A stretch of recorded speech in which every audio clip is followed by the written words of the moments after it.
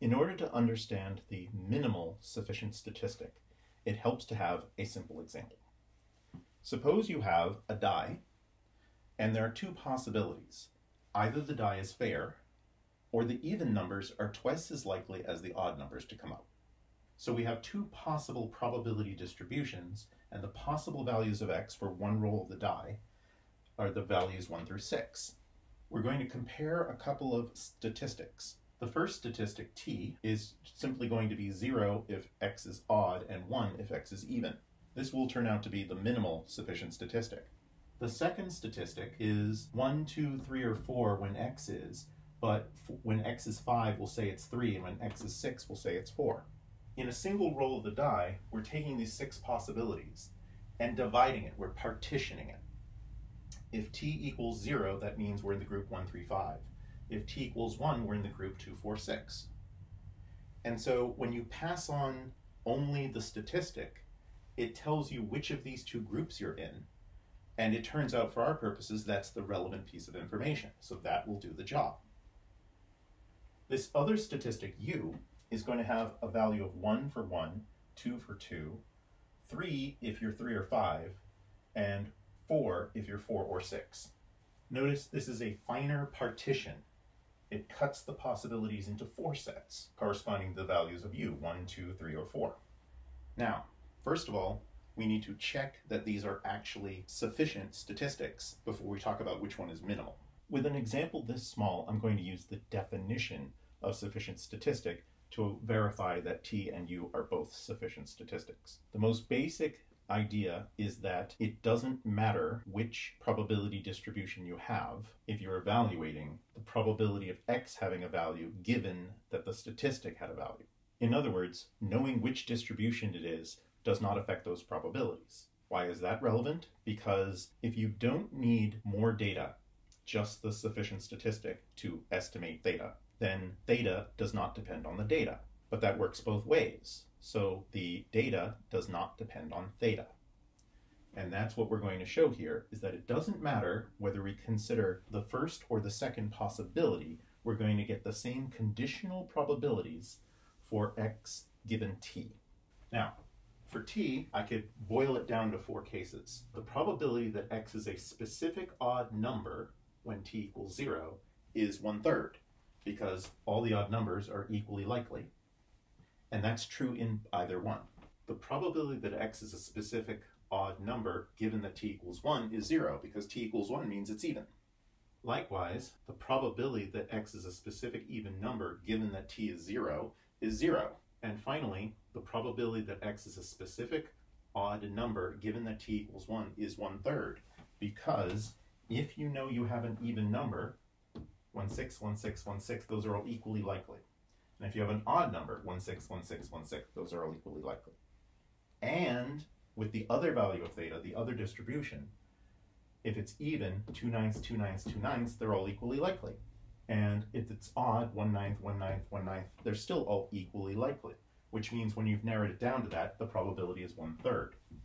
So t is a sufficient statistic. U is a little more elaborate, so I made this grid. X indicates the row, U indicates the column, and these numbers represent the probability of x given the statistic. And since U is 1, 2, 3, 4 when x is 1, 2, 3, 4, then these are simply 1s here and the rest of the columns are 0s. If U is 3, that means that x is either 3 or 5 and it's equally likely. So 1/2, 1/2. And if U is 4, x is 4 or 6, then that's equally likely. 1/2, 1/2. And that is true whether you look at this distribution or this one, this distribution or this one. So U is also a sufficient statistic.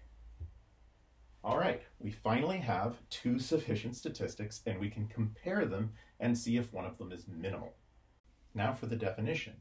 T is a minimal sufficient statistic if it is a function of any other, for example, U. That seems kind of cryptic on the face of it, but we can check the condition. Given our t and u, whenever u is even, t is 1. And whenever u is odd, t is 0. So t is a function of u. However, that mapping is not 1-to-1, so u is not a function of t. So t is a candidate for the minimal sufficient statistic, but this right here wasn't a proof because you can't compare with every possible sufficient statistic ever. We need a better way to tell whether or not it's minimal. Okay, let's talk about what the definition of minimal sufficient statistic really means. Now, as usual, there's a easy to understand casual description, and then the technical description looks nothing like it until we expand it out. The short form is a minimal sufficient statistic is taking the smallest amount of data from the data set possible that provides the answer that you're looking for. Out of all the different sufficient statistics you could use, the minimal one is the simplest. So how do we judge that? Remember that any of these statistics is a partition, right? We have the numbers 1 through 6, and the t-statistic partitions it into odds and evens. Remember, conceptually, we're trying to distinguish between a die that's fair and a die that treats the odds and evens differently. If we're going to be able to make this distinction, we have to separate the odds and the evens. We can do more than that and have a sufficient statistic, such as U, which breaks it into 4 categories, 1, 2, U equals 3, and U equals 4. But notice that is a finer partition. So one way to think about it is a minimal sufficient statistic is the coarsest partition possible that will convey the information you need. And you can't get any coarser than separating the odds and the evens. Now, what do we mean about t of x being a function of any other? Well, to be a function of it, that means if you have different x's that give the same u, then they also have to give the same t because t is a function of u. So in other words, if u of x equals u of y, then t of x equals t of y. That's what we need for t to be a function of u. What that means visually is that t is a coarser partition. The pieces of t have to contain only entire pieces of u. All right, that's the rough concept, but we need a way to calculate this. So we have this theorem. It's a bit wordy, so I tried to break it up a little. Let f of x given theta be the PMF or PDF of x. Now, if there exists t of x that satisfies this condition, then t is a minimal sufficient statistic. The condition is, for all x and y, f of x given theta over f of y given theta is free of theta if and only if t of x equals t of y. So there's a lot there. Let's try and apply this theorem to this example. We already know what we want t to be. It's 0 for odd and 1 for even. So we're claiming that this exists, and we have to check whether it satisfies this condition. It's an if and only if, so let's start by assuming t of x equals t of y. From that, we want to show for all x and y, this fraction is free of theta. All right, let's get to it. If t of x equals t of y, x and y are both even or both odd. Now, every probability in the PA case is 1/6, so the ratio is always going to be 1. For the B case, the uneven die, if x and y are both even, then the fx given b is 2/9, because that's the only value. And same for y, 2/9. So 2/9 over 2/9 is 1.